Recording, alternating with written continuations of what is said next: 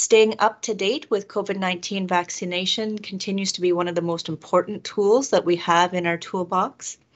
There's guidance on our website as well as the provincial website in terms of who is eligible for which booster dose when.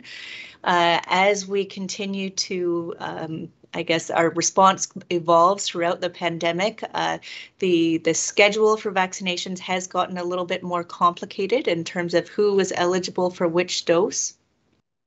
A reminder for people that are age 60 and over that you are eligible to get your fourth booster dose, or sorry, not your fourth booster dose, your fourth dose, or essentially your second booster dose of COVID-19.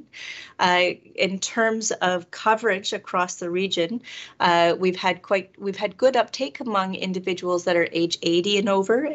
90.7% have received their first booster dose, and 42.8% have received their second booster dose.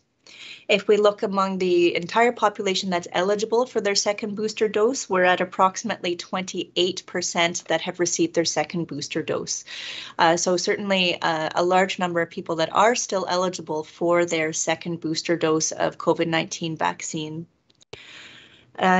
A reminder to individuals that are at highest risk of more severe illness from COVID-19, that the vaccines do provide very good protection against severe illness, hospital admissions, ICU admissions, and death from COVID-19. They're not 100%, but they are highly effective and again are one of the best tools that we have in preventing severe illness.